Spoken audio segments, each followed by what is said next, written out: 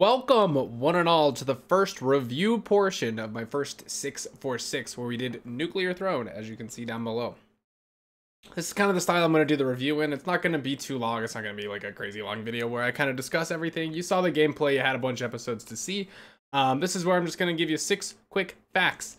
Or not even facts, I guess. Just kind of opinions on the game and what I thought of it. And it's kind of like a recommendations or kind of like a pros and cons list, we'll say. They're not really in any order. And then when we're done, I have a score that I will give it down at the bottom, which you can see is already kind of there. So to start it all off, the first thing and the most prominent thing I think with the game is that it's fast-paced, has a lot of action. You pretty much start up a run and you're going right away. It takes you a little time to ramp up and get guns that you want and that you feel comfortable with and that are good.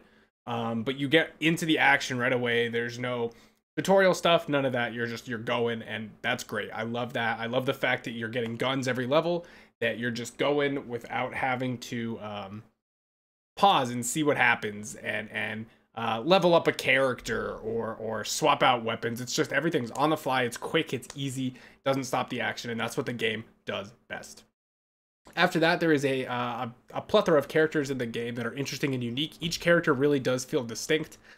Whether you have Fish that rolls, you have Crystal that's very she has the shield and so she's very defensive, or if you have a character more like Eyes that kind of tries to play offensively because he has the teleport, he tries to get in there and push the bullets away from him, or Melting if you just want to do pure damage. You have very different characters that aren't just kind of reskins of each other that do very similar things. Each one has its own niche, and I feel like that fits in there really well. The first kind of contentious point about the game is that it does have a really steep skill curve. You get in there and you immediately just hit with enemies over and over, and it takes you a little while to learn what each gun does, how many hits each enemy is going to take, and so on and so forth. And it's not an easy game, as you saw. Now, I know I'm no pro at video games. I'm not the best player that there is. But I did find that after, even I have a ton of hours in the game, and coming back to it after such a long hiatus, I struggled quite a bit to get my feet wet and get going. It took me 5 episodes just to make it past fucking Big Dog. So you see that there's a lot into the game to learn and to figure out, and climbing that hill to get to where you feel, oh man, that was a good run, I feel like I made a lot of progress, takes a little while. So I don't know necessarily if that's a good thing or a bad thing. It's going to vary person to person. I kind of like that it's hard, but sometimes I wish that the game would give you a little more, because you get hit and you get hit and you get hit and you get some heals, and that's nice, but you're still stuck with pistol, shotgun, and you keep getting pistol, shotgun, sledgehammer, screwdriver, wrench. Like, you're not getting perfect things every run. And while that's good, it feels like I had a lot of runs that I didn't get any good guns. And part of that is probably ignorance on my part, not knowing which guns are good and which guns are bad. But I found myself getting shotgun a lot, all of the melee weapons a lot, and while I know melee builds probably could be good, it didn't feel like they were. Felt like you needed Scary Face and Impact Wrist just to make the build work. And you weren't getting that every run, so kind of made it difficult. Next thing is that every run you take is going to be quick, but it's not too quick. Nuclear Throne does a great job at hitting that kind of nice median margin of like 12 to 20 minutes for a run, at least a run that goes, beginning to end to get to Throne. I know I wasn't super far off, but there was still a good bit to go. And actually, the more powered up you get, the quicker floors actually start going.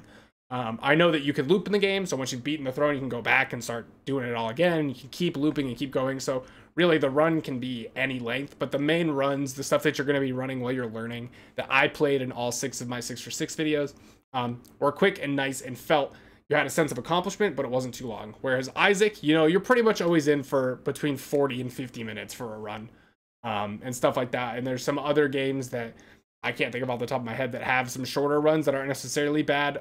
Dead Cells is a good one. You get through Dead Cells pretty quick, you kind of beat it, and then you kind of love saying, that felt really quick, I didn't feel much of a challenge. This hits a nice sweet spot, I think. The biggest negative to me in the game is that it is locked at 30 FPS. I feel like the game would run a lot smoother and feel a lot more impactful if it ran at a higher frame rate. Now, 30 FPS is not a death sentence for the game. It is intended to run at 30 FPS. You cannot uncap it from running at 30 FPS, and it is made with that in mind. And I understand that, and I see why Vlambeer went for that style, and everyone who wants to change it knows they can't because the game would just run at twice the speed, obviously. But it does feel like a game that kind of should run. It just even 60 would be nice. Some things don't feel super fluid. Now it sits at 30, it stays at 30, does not change, which is really, really nice.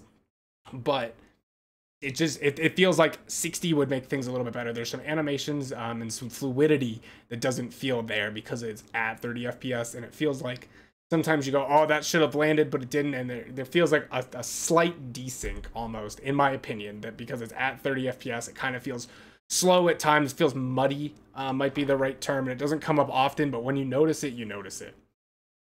The last thing I want to say about the game is that the mutations are very varied, I will say, and definitely impact gameplay. No run feels the same when you're taking different stuff, although I do think that there is a clear top tier, middle tier, bottom tier, I think, of mutations.